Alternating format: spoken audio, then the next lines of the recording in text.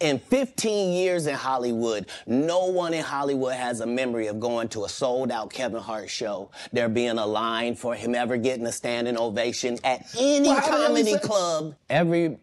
For a 5-year period, every single movie that Kevin Hart did was a movie that had been on my desk, that all I had said was, just, can we take some of this step and fetch it? Now we all know that Katt Williams has been exposing all the dirty laundry of Hollywood, and one of the celebs that Katt has had something to spill about is Kevin Hart. This came after Kevin blasted Katt a few years ago for allowing his addiction to ruin his career by blaming everybody but himself for his failures. Well, it looks like Katt is finally ready to clap back from those allegations because he just did an explosive tell-all interview with Shanon Sharpe where he accused Kevin of selling his soul and integrity for fame and claim Kevin was even made to do the humiliation ritual by cosplaying as a gay man. Now, this ain't the first time Katt has dragged Kevin for being power-hungry and selling his soul to get to where he is today, but this time, he didn't hold nothing back and flat-out exposed all the sick and twisted things that Kevin has done over the years to get fame and power.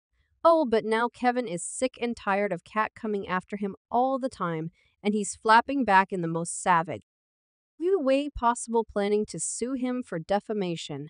I mean, CH 2024 just started, and it looks like it's already going to be a real long year for Kevin, cause Katt read him for filth in that interview.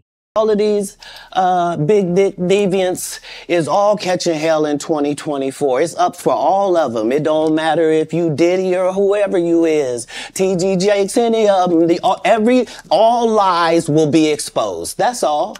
And anyone who takes that the wrong way, know why they take it the wrong way. Now, in case you somehow missed out on all the drama these past couple of days, Katt Williams pretty much set the whole internet on fire during a 3-hour-long interview with Shanon Sharpe. When this interview was initially announced, a lot of people thought Katt was just going to be his usual goofy self and probably spend the whole time cracking jokes. But baby, did he do the complete opposite. He exposed the entire industry's dirty laundry, and it got a lot of people scrambling to respond to him. However, what really got folks' attention was when Katt called Kevin out for being power-hungry and baby. This had people gauged because this ain't the first time Katt has shamed Kevin for selling his soul for fame. In fact, he first called him out a couple years ago when he blasted Kevin for pretending to be gay in an SNL skit. See, back in the early 2000s. There was a lot of talk about black men being forced to wear dresses and wigs as a part of some rite of passage to make it in Hollywood. Dave Chappelle fueled these rumors during an interview with Oprah Winfrey in 2006, where he spilled the tea about the time the producers of a movie he was doing with Martin Lawrence tried to get him to wear a dress against his will. I mean, I'm a conspiracy theorist to a degree. Like, when I connect dots that maybe shouldn't be connected, I don't know. But certain dots, like when I see that they put every black man in the movies in a dress at some point in their career, I'll be connecting them down like, wow, all these brothers gotta wear a dress. This happened to me. I'm doing a movie with Martin. Yeah. The movie's going good. So I walk in the trailer. I'm like, man, this must be the wrong trailer because there's a dress in here. They come in. The writer comes in. I think he's the writer. He's like, Dave, listen, we got this hilarious scene where Martin's sneaking out of jail. So he disguises you as a prostitute. And he put this dress on. And, what? A prostitute? Nah, I'm not doing that. I don't feel comfortable with that. That should have been in the discussion. What? You don't feel comfortable with it? I mean, it's a hilarious bit. All the greats have done it. So, well, if all the greats have done it, it's kind of hacky, right? You're a writer. So why don't we just not do it? Because I don't feel comfortable wearing a dress. Oh, come on, Dave, listen. We got it all set up. We were supposed to shoot. Every minute you waste costs this much money. You know, the pressure comes in. He said, I'm not wearing no dress, man. I'm funnier than a dress. Just give me something funny to say. I don't need to wear no dress to be funny. What am I, Milton Berle? You know, we're going like this.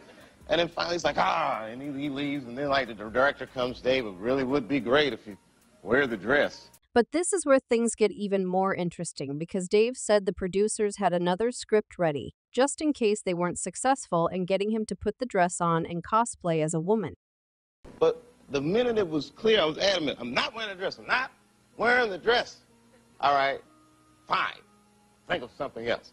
Guy comes back 10 minutes later, the whole new scene. Hot damn, how did you write the scene so fast? And this interview really had people shook at the time, and other celebrities started to get asked what their thoughts were on Dave's comments during the interview. And of course, one of those celebrities was Kevin Hart. Kev having initially tried to laugh it off, but still made it crystal clear that he would never let go of his morals to put a dress on. Another great comedian said that, in the industry, they tried to make him wear a dress. Have you ever ran into that with scripts, and is that something that, you wouldn't do, for I definitely haven't ran into to put on the dress. I mean, you have to have boundaries. You have to have limits that you refuse to cross. For me, I know what they are. They've yet to been challenged, so I don't have to speak on them. I was asked to dribble a basketball on the talk show this morning. You look said good no to doing that. Not that was a dress, but I was like, no, I'm gonna look stupid. At the end of the day, you got to know that you're a brand. I'm a brand. You need to protect your brand at all times. When things happen that can possibly affect your brand, your brand can be diminished, and you don't want that to happen. So, protecting my brand is definitely a priority. Not too long after this interview, Kevin shamelessly popped out in an SNL skit wearing a dress and a wig. Now there's a real high chance he was never against wearing that dress in the first place, and that this was probably within his limits, but a lot of people felt like he did it to please them. Higher-ups in the industry cues he wanted more fame and power. Now Kevin ain't no struggling actor or nothing like that. He was doing pretty good for himself. But after this SNL skit, his career jumped to a whole new level, and he was being put in even bigger movies. However, the backlash he was receiving from his fans got so bad that he had to jump to Twitter to shut everybody up. He said, "I wore a dress on SNL because I thought it was funny. I made that decision. Nobody made it for me. I am my own boss." Katt was later asked what his thoughts were on Kevin wearing a dress, and he said it wasn't Kevin's fault that he wore the dress because he was just a part of a long lineage of black men being made to wear a dress in order to transition to that next level of fame. Kevin was just doing what he needed to do to make it in Hollywood. At the end of the day, Kevin doesn't have to worry about what people are going to say about him wearing a dress because of the long line of dress-wearing people before him. So now we had Big Mama's house 1, 2, and 3. Yeah. I've never seen Medea in a pantsuit. I think she wears dresses. So now I'm saying, why are we picking on poor little Kevin Hart? Because it was his turn next. But see, there's been a theory going around for a while now that Kevin is just an industry plant who was pushed into the industry to replace Katt. These rumors got even worse after the whole SNL skit, because while Kevin's success in Hollywood was going through the roof, the media started to slander Katt's reputation with allegations of him being an addict, which he later addressed in an explosive rant back in 2016.